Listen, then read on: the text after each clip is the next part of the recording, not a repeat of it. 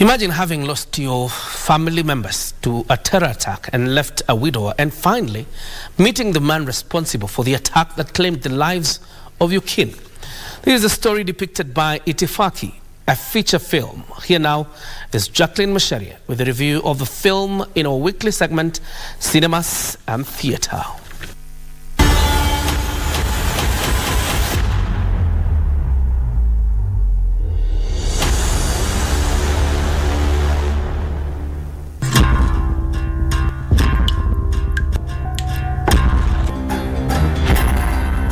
ITIFAKI, a Swahili word for protocol, is a short story of a grieving widower Makena who infiltrates the life of the man responsible for the bus bombing that claimed the lives of his family. Hii keze iko fiti. Ni vile weekends kuna kogana kelele za watu sana lakini Posing as a potential buyer for his house, Makena engages in a deadly confrontation with John, leading to a climatic battle where their fates intertwine.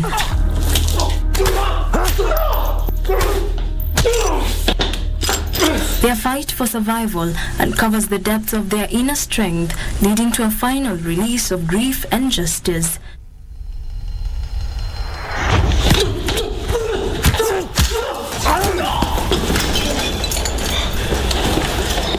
ITIFAKI is directed and produced by Omar Hamza and co-produced by June Wairegi.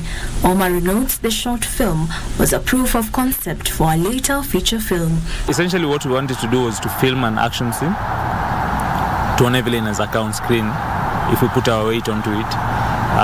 But we couldn't just shoot an action scene pekee to hivyo. So we had to develop a small story around the action scene. So that's how the ITIFAKI short film offshoot happened.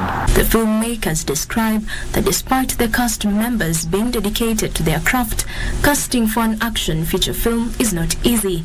Casting for an action film is quite hard because you need someone mwenye anaweza kuact vizuri, but you also need someone who's physically fit enough to do the stunts and stuff because unfortunately in Kenya there are not that many stuntmen, like people who just come in and do the stunt and not work. So you have to find actors that can do both, can act and do stunts. We had to first get the cast members in line with the thinking that we had in the original concept. Luckily for us, the stunt coordinator and the actors had worked together on actually a KBC show, Pakani. Having produced other films before, the filmmakers note the film ITIFAKI stretched them in different ways.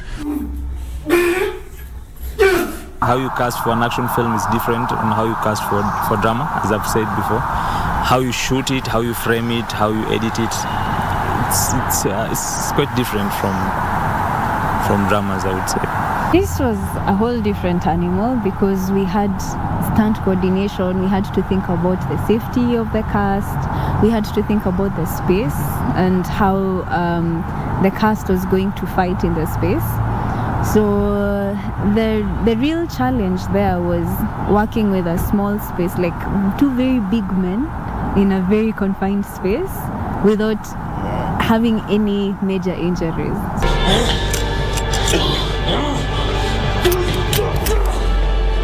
The emergency of the streaming services are kind of helping the industry, like in Showmax and Netflix, and also the KFC has stepped up in a big way. If we pulled our money to proper projects, so the first thing I think should happen is writers.